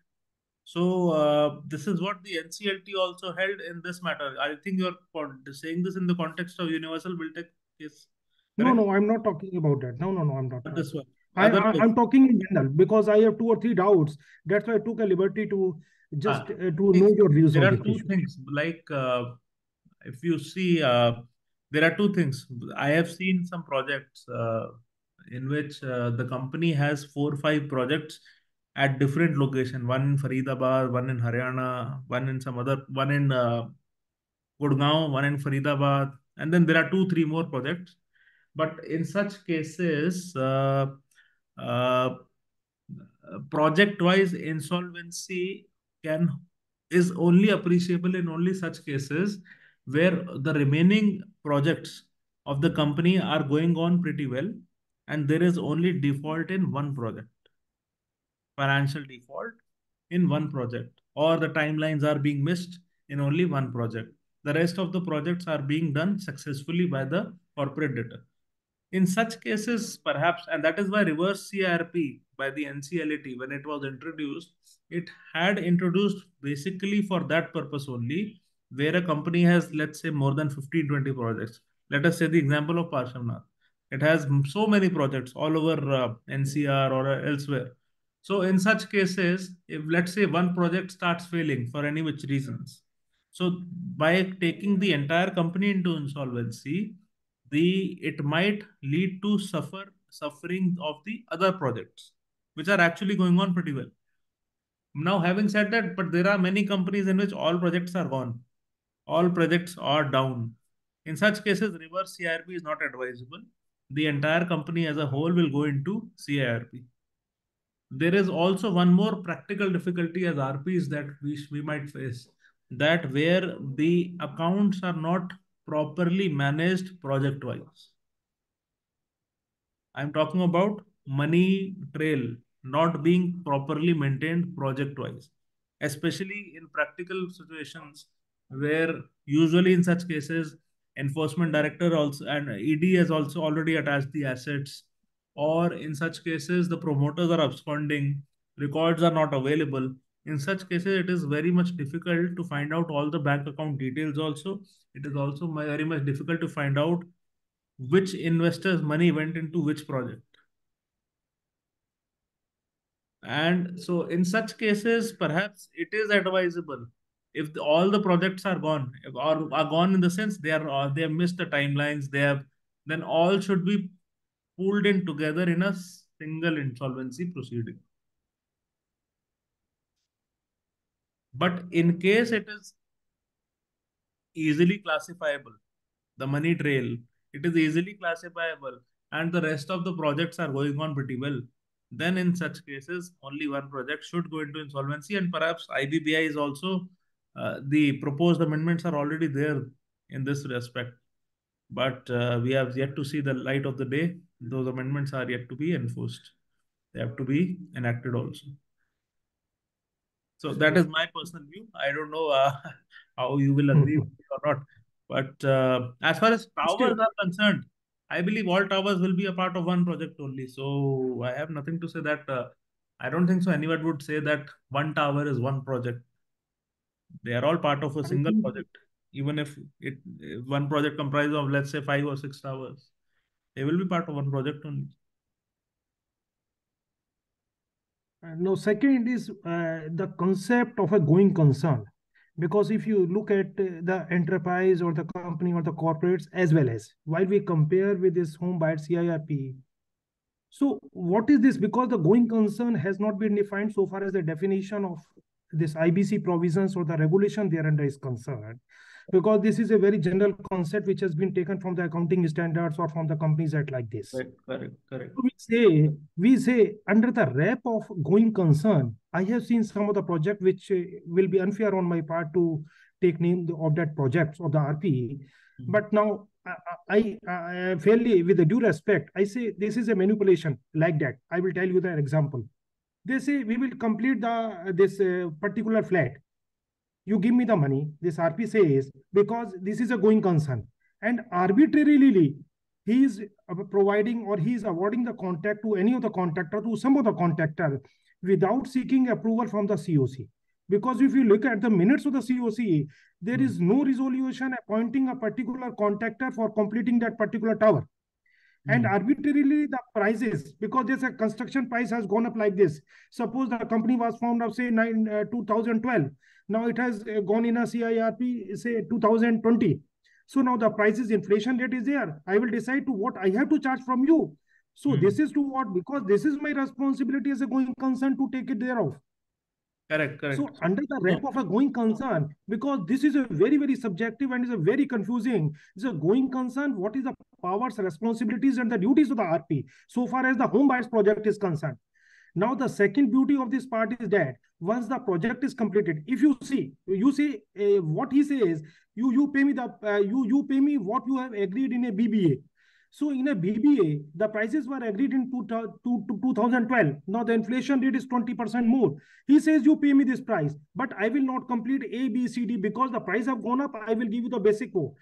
So they say this is my discretion, which is not minuted in the COC, and still RP is charging. So I don't understand. So what is No, happening? I And think secondly, personally, I would say yeah, because these are all decisions which should be approved by COC.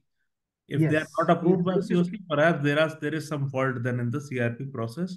Perhaps he should seek approval. In case in such cases RP has not taken approval, then FC should approach the RP that you please call a meeting, seek a voting also on this agenda, and then I think perhaps depending on the vote only the RP should have. now. Secondly, I'm taking it further. Now the RP is transferring the flat because I'm taking an example of an authority. The project has not been completed, and the person, and now he is under severe stress of financial burden. So they say there is some buyer is also there, and there is a provision in a BBA to endorse to transfer, and the RP has arbitrarily fixed this is a transfer fee. This is the transfer fee. I will transfer this flat. Rather, will substitute the name. I will not say transfer because it has to be registered with the sub-registrar. I will say substitute your name or assign this flat in your favor, provided you pay me the 100 rupees per square feet for such and such flat. This is what is happening in the north. Have you seen? Assigned to whom? Assigned to the new buyer, which is as good as change of ownership of the flat. Sir, IBC is allowing financial creditors to assign their debts to other persons. At times, even banks assign their debts to ARC companies during the CIRP process. In fact, IBC has provision. No, it is not a debt. It is not a debt because you see, I will take an example of a particular example. I have a flat in A project. I had taken in 2012. I know this project is under CIRP. Correct. So someone approaches me. I say, this is my flat. Now I don't want to keep it because indefinitely. So please transfer it. Correct. Fine. You pay me the 100 rupees per records in the name of a B. This is to what is happening. Can a RP can do like this? No, it cannot. There are specific provisions where certain provisions have to be complied with to do this. There is a provision. But there is no provision so far as IBC is concerned. No, because only just he's a custodian. No, sir. During the CIRP, even there is a provision that a financial creditor at any time can assign its debt to some other person for which an agreement can be entered into. There is some provision in IBC. I'm quite sure of this. But I don't know in your case, whatever you are talking about, whether those provisions are being applied to the. That is another thing. But there is a provision in IBC. Yeah. No, what I mean to say, because in a home buyer CIRP, a lot of discretion is being exercised by the RP or IPs in the absence of a specific provision in the IBC as well as non-clarification. When this IBC was enacted, it had not contemplated that home buyers will come. Yeah, I do agree with you. That is why perhaps lacuna also that once they are recognized, perhaps all the regulations comprising those situations have not been enacted by the concerned authorities, be it the parliament or the IBBI itself. But just for a minute, I will take you through a very crude example. In a Noida is a completely leasehold. Completely leasehold. And there is a specific provision under the lease deed, neither any development agreement nor the plot can be assigned or nor any collaboration can be entered with any prospective builder. Okay. There is a specific provision without seeking an approval from the Noida authority. Correct. So that means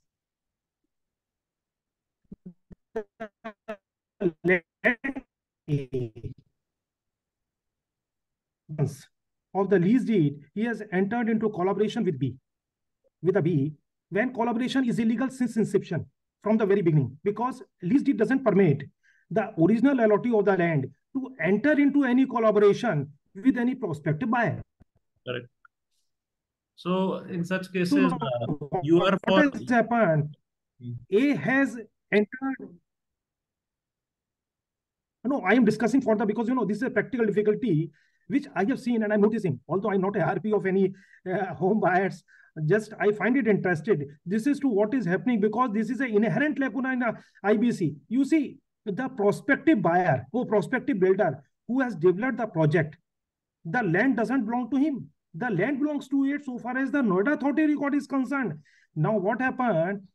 Because I have the flat has been allotted to me by B, because he has constructed, but he is not a owner of the land.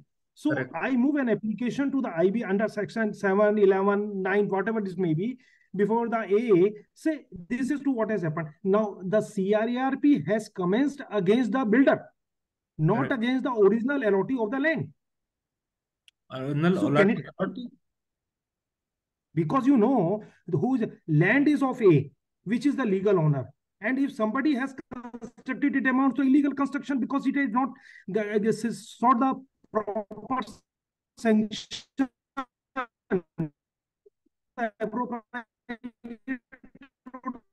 And the CARP is happening against the builder because he has constructed the whole building. This is what I'm only talking about, the Noida or the places where the leasehold land is there. So Correct. how can it be? Because this is a fundamental violation of the principles or the preamble of the IBC, because only just I have been allotted the land by the builder or the flat by the builder. That's why I formed an association. The 100 parts is there and filed an application before A, and AU is not seeking whose land is it is. Whether the project which has been constructed, it belongs to the same person or to the person who is not actual. So this is to what is the problem, and I think it is happening in the Noida, and the A is simply entertaining this application. But one thing we should know, I mean, in terms of the provisions of the code itself, I'm saying, because financial debt we defined in terms of money only. We are not dealing with property. Though the interest of home buyer is allotment of unit, that is true. Interest of home buyer, and even if a resolution applicant comes, he will also, in the interest of home buyers, he should offer that I will complete this project and I will give this unit to you at whatever terms, whatever will be part of the resolution plan. Having said that, but as far as claims are concerned, claims are based on the agreement between parties on monetary, on the consideration paid for allotment of a particular unit at a project site. Correct? Claims will be admitted on the basis of the agreement or on the basis of the balance sheet or whatever, all the records of the corporate debtor. And even all those CRP proceedings, whatever takes place in accordance with the amount of claim admitted. Voting rights are decided based on that. So as far as property, legality of ownership of property is concerned, because you are saying CD is not the owner. Owner is, because leasehold rights have been sold and CD is only having some collaboration agreement. Correct? And that is too illegal. That also illegal, but Yes. per se between whom? Between the leasehold Builder, right builder, owner, LOT, between the LOT and leasehold right owner and the CD. Correct? no. It is between the leasee, between the subleasee, because the lesser is not authority. So Between the that leasee. तो sir वही the project का license है वो जिसके नाम पे issue हुआ, you are saying he is not the owner. He only has an agreement with the lessee who has a leasehold agreement with Noida Authority. Correct? Correct. He is the legal owner. He is the legal owner. Ownership vests with Noida Authority. Leasehold rights vest with some Leasee. person who has made Yes. agreement with the builder that please you buy these licenses from the Noida Authority for construction of the entire project. Correct? Correct. ये बात है ना sir? अब Yes. as far as the agreement with the home buyers are concerned, we are not looking into the legality of land, but we are looking into the consideration that has passed and the unit to be allotted. If we get into this, that these units, because ultimately, मैं sir CRP के proceedings के बारे में नहीं कह रहा, but even in leasehold agreements, if you don't see just Noida, but even the Barakhamba Road area, all are leasehold land. नहीं, थोड़ा सा फर्क है इसके अंदर से, because that's why I am discussing the particular example of a Noida authority. I'm not going because I'm aware of in surroundings to what is happening that maybe to some extent legal and maybe made legal. But so far as the Noida Authority lease is not curable. The reason being that because the stamp duty involves a huge state exchequer. And now what they are doing, only 100 rupees stamp paper they are doing. The project is 250 crores. Say 7% stamp duty is there. So see, it comes in a 50, 60 crores. So they ultimately, are home buyer is relying, is having faith with the builder कि ये किसी और को नहीं बेचेगा, एक बार मुझे allot हो गया तो वो अपने अपने पर्सनल रिकॉर्ड में म्यूटेटेड रखेगा मुझे, और आगे चल के कभी जब भी ये लीज होल्ड से फ्री होल्ड होने लगेगा तब मेरे नाम पे on payment of certain charges I will get it. This is the faith that people are having in the Noida builders. Is that right? नहीं, देखिए थोड़ा सा मेरा इसमें different. I have with respect, with due respect, I have a difference of opinion because end of the day what happens, this is a stop gap arrangement. अभी builder ने सिर्फ एक एग्रीमेंट किया है, जितनी भी लेआउट की सैंक्शंस आती हैं वो सब ओरिजिनल लीजी के नाम में आएंगी. सेकेंडली, जब प्रोजेक्ट कंप्लीट हो जाएगा तो वो जो रजिस्ट्री होगी, रजिस्ट्री भी ओरिजिनली कराएगा. लेकिन इस भी दुर्भाग्य ये है, रजिस्ट्री होती भी है सर इन केसेस में. हाँ रजिस्ट्री होती है, बहुतों की रजिस्ट्री होती है. या जो प्रोजेक्ट देखिए इसमें क्या है, बिल्डर अपने रिकॉर्ड में म्यूटेशन करता है. ना म्यूटेशन की तो कोई कॉन्सेप्ट ही नहीं है. There are only two ways. तो रजिस्ट्री लीजहोल्ड राइट्स की होगी ना. ना रजिस्ट्री कैसे होती है लीजहोल्ड राइट्स की तो होगी.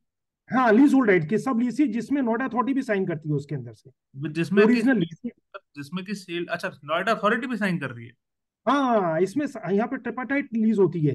अब उसमें प्रॉब्लम क्या है, जो इसने बीच में आदमी रखा है ना, जो इस बिल्डर को दिया गया है, वो सिर्फ एक पैसा मिंट कर रहा है, और वो करेगा नहीं करेगा वो डेट इज, जहां इनका आपस में डिस्प्यूट खड़ा हुआ थोड़ा सा भी, उसका सफर कौन रहता है? सफर रहता है एलओटी.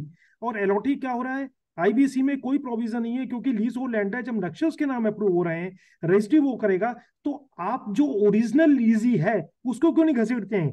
क्योंकि एक्चुअल में जो एसिड्स हैं वो तो उसकी है. बिल्डर तो कहेगा मेरा तो पैसा खा लिया, जितना बनाना था बना लिया, मैं घर जा रहा हूँ अपने में, अब तुम्हें जो करना है कर लो, लिक्विडेशन में ले जाना है ले जा लो. अब उसमें सफर कौन कर रहा है? सफर कर रहा है वो जिसको अलॉट हुआ है, और जिसके पास में लैंड है वो वजह से निकल जाता है. दिस इज द, ये सबसे बड़ा प्रोविजन है जिसको आज तक कोई समझ नहीं पाता है. That is true. You are right because the legality of the assets, who is owning them, आम आदमी को नहीं पता होता. The way you are explaining it, you are absolutely right. But having said that, even in Gurgaon, I have seen some projects जिसमें क्या होता है कि landowners they make an agreement कि from, let's say, 1/10 of the land they sell it to some ex company, और उस x company को development rights पूरे लैंड का दे देते हैं कि तुम उसके नाम से लाइसेंस इशू करा लो डीटीसी.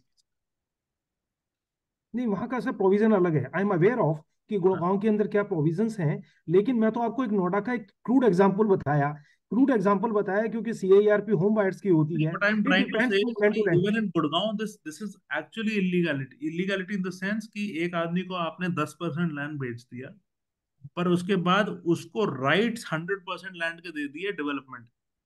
लेकिन लाइसेंस मिलता है ना वहां पर. यहाँ तो ये है कि जैसे वो नोएडा अथॉरिटी में जाएगा, नोएडा अथॉरिटी कहेगा तुम. सर, जो आपने ओनरशिप का इशू रेज किया है, मैं उसकी बात कर रहा हूँ. 90% of land is still with the landlord. The ownership is still with the landlord, but the 10% of land which has been sold, उस 10% मालिक को 100% लैंड का डेवलपमेंट राइट मिल गया अंडर द एग्रीमेंट, जिसके बेसिस पे वो लाइसेंस ले लेता है. अब कल को वो जो डेवलपमेंट अग्रीमेंट जो डेवलपर है वो इंसॉल्वेंसी में चला गया तो लैंड और रिन्यूअल ऑफ लाइसेंस में ही बड़े इश्यूज आ रहे हैं. नहीं, वो देखिए to some extent I can say because it is in the knowledge of the licensing authority. But here you see, in the Noida Authority, even Noida Authority is unaware of the moment you report to the Noida Authority. What will happen? They say, no, you have like this. So now your agreement is, it is a breach of condition. And because there is no provision of allowing or granting you permission for entering into the collaboration agreement, because if you see UP Stamp Act, it is as good as agreement to sell. So they say you have to pay first of all the stamp duty, the complete stamp duty, and the moment he agrees to pay, the complete viability of the project goes. So sir this is to what is happening. ये legality जो इसकी है, you are absolutely right, technically काफी आदमी इन चीजों में फंस जाता है, but once courts are being approached, and I am especially saying to high courts and supreme courts, they definitely take interest, कि वो इंटरेस्ट देखते हैं कि जो होम बायर्स का या पब्लिक एट लार्ज का जो पैसा जहाँ फंसा हुआ होता है, they approach usually is equitable, that आप देख लीजिए आम्रपाली में क्या हुआ है, या फिर बाकी नहीं, यहाँ के सभी देख लीजिए, सुपरटेक देख लीजिए, अरण्या देख लीजिए, बहुत प्रोजेक्ट है जितने फंसे हो, और ये फंसे इसीलिए हैं क्योंकि नोएडा अथॉरिटी से हमने तो इनको परमिशन ही नहीं दी थी बनाने के लिए। I think अगर किसी की Supertech का लैंड तो है, अगर वही बना रहा है। Supertech, if I don't know if I remember this correctly or not. In Supertech or somewhere, a resolution plan itself was were proposed by the home buyers that they will pay so much amount, and they will themselves get the entire project constructed. कुछ इस तरह की कुछ बात चली थी resolution plan, but it was हाँ, वो सुप्रीम कोर्ट ने उसमें किया है, वो चल भी रहा है इसके अंदर से, आम्रपाली का और सुपरटेक का। लेकिन जो और प्रोजेक्ट्स हैं उनमें प्रॉब्लम, अच्छा और क्या होता है, ये लोग सबका इसका कंसोलिडेशन कर लेते हैं प्लॉट का, डिफरेंट कंपनीज के नाम में लेके छोटे छोटे आई प्लॉट्स नो को कंसोलिडेशन कर लेते हैं, प्रोजेक्ट कंप्लीट कर देते हैं उसके अंदर से। So when you call this one project on the different lands which belong to the different entities, so how can it be make possible? तो उसमें प्रॉब्लम्स क्या है, लीगल प्रॉब्लम्स है, जिसमें आरपी को, with due respect I am saying, कि RP हो या आईपी हो या जो भी हो, वो उसको जो बेसिक प्रॉब्लम्स हैं, जो फंडामेंटल प्रॉब्लम्स हैं, उसको ना तो प्रेजेंट कर पाते होम बायर्स, क्योंकि उनको भी पता नहीं है कैसे प्रोजेक्ट करना है इसको कोर्ट में जाके। और सेकेंडली, ये इनहेरेंट लैकुना है, immediately now suppose if I am appointed for the home buyers, I will go no no now become a custodian of this project without understanding to whom this land is allotted, how much it has been paid, and what problems I may encounter with the Noida authority in execution then thereafter. You're absolutely right. So ये मैं भाई it is all in faith, ये मतलब वो good faith पे ही चल रहा है, अदरवाइज जहां पे फंस गया फंस गया। That is true. You're right. मैं तो जस्ट एकेडमिक डिस्कशंस के लिए, because no this subject is being discussed, तो मेरी थोड़ी सी इसमें I क्यूरियोसिटी personally थी, that's why I took the liberty to. some very close relative of yours or yourself is very much stuck in these projects. I can foresee this. No, I am not stuck, because lot of persons came to me only just to ask me to what can we can do. So I told him this is to what is the problem. Some persons had also asked me about this thing. Noida के अंदर जो ये आपने मुझे बताया ना, somebody was saying कि मुझे ऐसे बिल्डर अप्रोच कर रहा है, should I do this or not? मैंने बोला देखो लीगैलिटी पूरी देखो, उस हिसाब से बनता नहीं है, रिस्क लेने वाली बात है, लेकिन अगर गुड फेथ में सारे लोग खरीद रहे हैं तो बस देख लो भाई, कोई दिक्कत नहीं। Thank you very much. Thank you very much for this. Any other doubts, or any other insightful topic or discussion we can have, because we can always share our experience with IBC matters. I hope many of us must have done at least 1 or 2 assignments of IBC. No. Yeah, at least I have done one CIRP, but not for home buyers. Only for voluntary liquidations that I am 2-3 cases. That is great. That is great, sir. One should not be of home buyers. It's a headache, big headache. So even I have not done any home buyers project. I have done one IT based company and one hydroelectric project. Hydroelectric was a big one.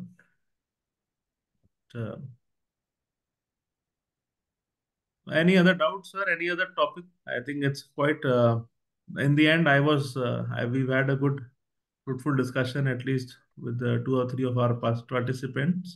Any other participant who wants to share any of his experience in IBC matters, or any doubts one is facing right now, or while doing any of the current assignments, or any other doubt, or any other hypothetical query, if at all coming on mind, please don't hesitate to share with us.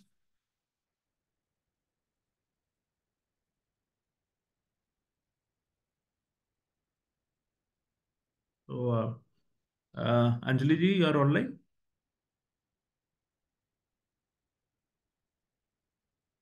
Anyone from ICSI? Yes, sir, I'm here. Ji. So, what should we end this?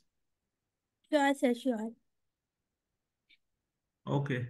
So, I think. Thank you so much, sir, for taking out time and addressing the session on webinar on anatomy of IBC case laws on such a short notice. And thank you very much for sharing your experience and learning and making the interaction session more interactive. And I request you, sir, kindly share your PPTs and bank details. All right. Thank you. Thanks a lot. And thanks to everyone for bearing with me.